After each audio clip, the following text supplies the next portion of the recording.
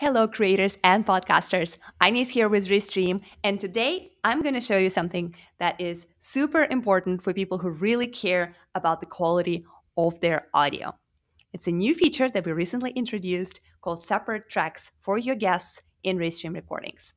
So let's go ahead and have a look at how it works. We will start at Restream dashboard and navigate to video storage. From here, we will go to recordings and find one of the latest videos or streams that we did. We'll click on the dots and then select download. So here you have some options. You can download your full video and audio for repurposing. You can also download audio only, but that's going to be the audio of all tracks mixed together. And you can also get separate tracks. For example, this one is for the host, which is me. This is my guest, Kim.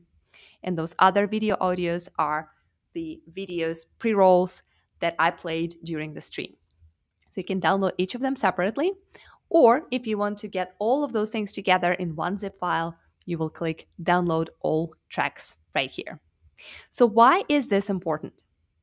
If you are repurposing your live streams into a podcast, getting separate audio tracks for each of your guests is going to dramatically increase the quality of the audio that you'll be offering for your podcast listeners. Remember that in Restream, you don't have to actually go live on social platforms in order to record your content. You can use record only mode and simply think about Restream Studio as your one stop shop for podcast recordings with your guests, as well as creating live video on social. I hope you find this helpful. And if you have a podcast, please let me know in the comments what is it about. And I hope you have yourself a great stream.